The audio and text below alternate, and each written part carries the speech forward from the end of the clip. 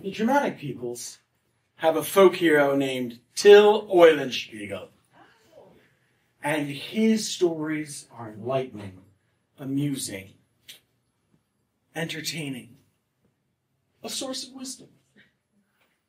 He's a trickster who is sometimes the one who tricks and sometimes the one who falls victim to his own plots.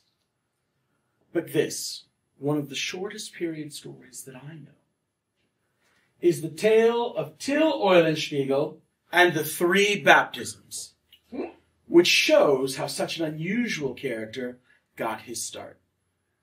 Well, mother and father were greatly pleased, for their baby was born and thriving, young Till, and soon he was to be taken to the church for his baptism.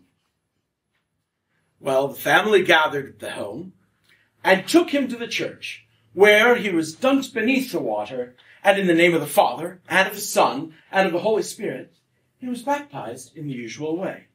This was the first of Till Eulenspiegel's baptisms.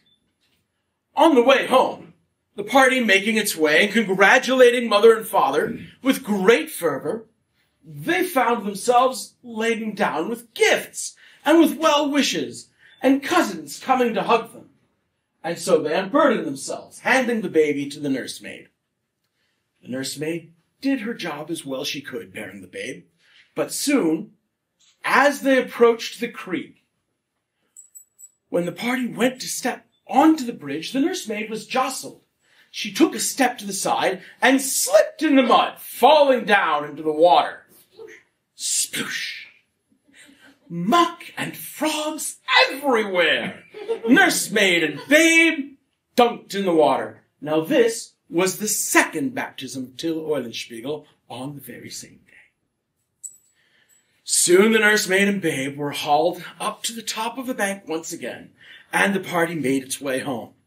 But it would not do for the young guest of honor to be shown to all the town in muddy dress, with weeds in his hair, and so a great tub was drowned out, and more water heated this cleaner than the last. And soon the babe was dunked and swished and plunged beneath the water and pulled out again, clean of all stain. Now this, my friends, was the 3rd baptism of Till Eulenspiegel, portending great and unusual things to come.